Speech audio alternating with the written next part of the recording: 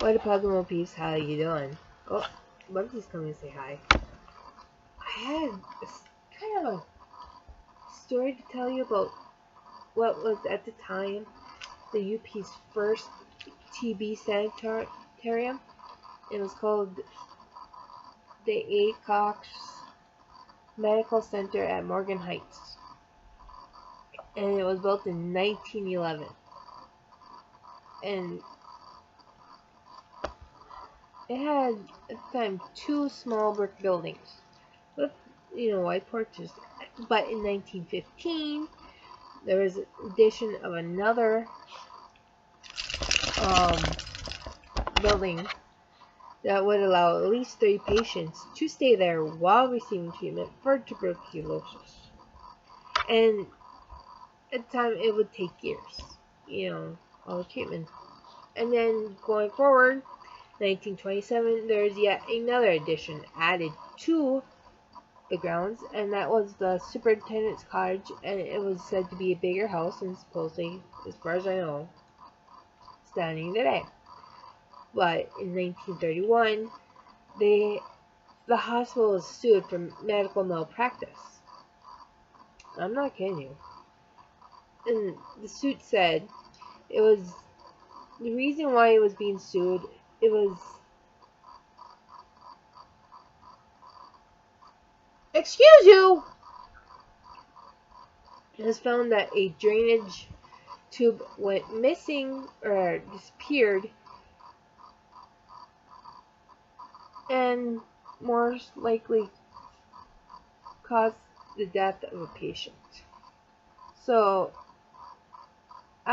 going forwards, the building was later renamed the Acocks Medical Facility, and the hospital would go on to lose its license because it didn't really have a lot of the things required at the time to do more progressive treatments.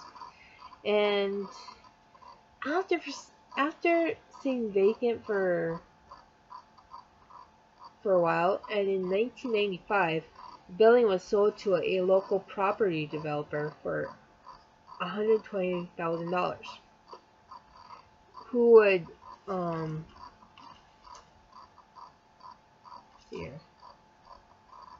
bought,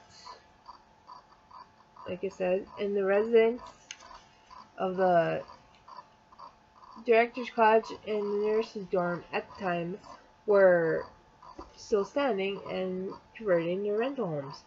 But one story says, in 2002, the former Morgan Heights Hospital building was torn down. So the main building was torn down. But over the years, there have been reports and sightings of, well, ghosts. So one of the ghosts have been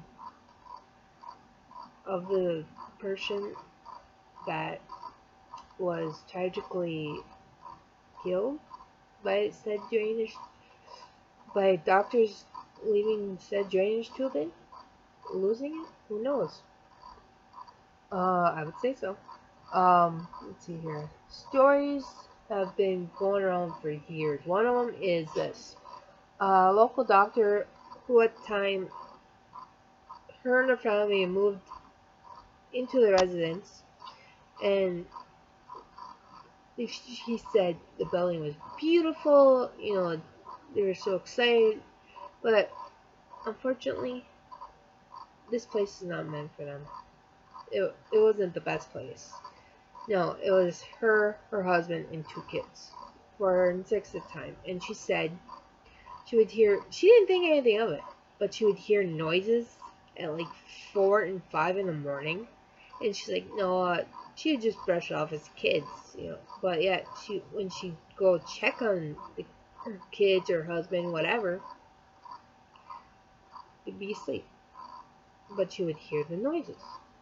So other one was the noises were going up and down the stairs, and let's see here. And this person says she does not believe in ghosts. Didn't really think anything of it at the time. But until more strange things started happening, like when they would come home, the TV would be turned on, but she would also explain away that as saying the cat's at the remote. Okay. Then she would, but there was really one. There was a place in the kitchen that no matter if it was how warm it was, how cold it was, no matter if it was winter, summer, fall, or spring, it would always have that cold spot. Always. And also, it wasn't just her hearing noises and experiencing it. Her husband and the babysitter as well have heard it, and her husband has had a strange experience, which to this day he doesn't talk about, and honestly I can't really blame him. But after they moved out, actually no, her neighbors, when she was living there, she'd say, oh, there'd been cars going up and down, driving all around, and her neighbors would tell her of the hospital had its own morgue and crematorium, and were accessible via underground tunnels, which, as far as I know, have been blocked off using a cement wall. But at the time, wasn't. Like I said, this story's kind of effed up. So anyway,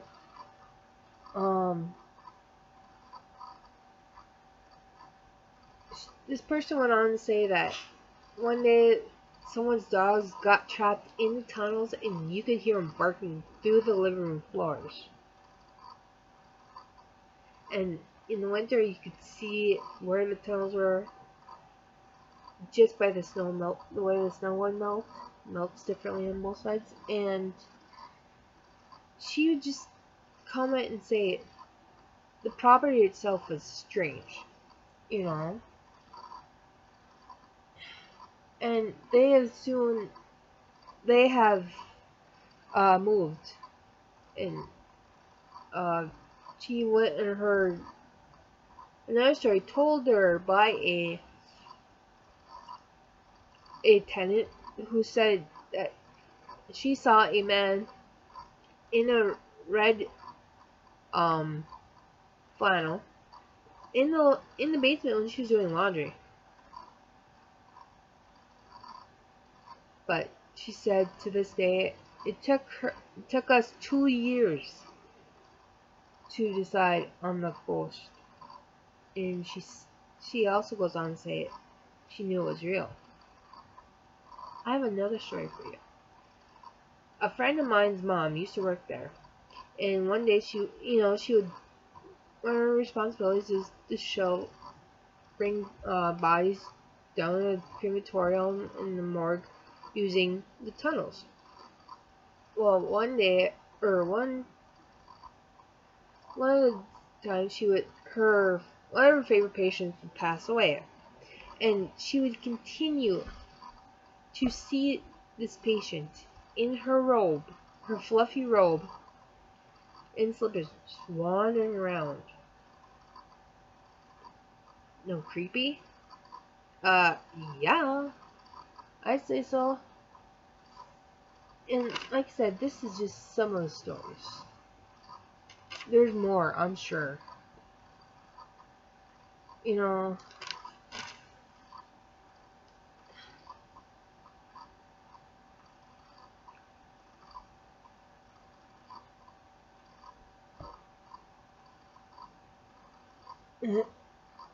but yeah, what do you guys think? You think it's real?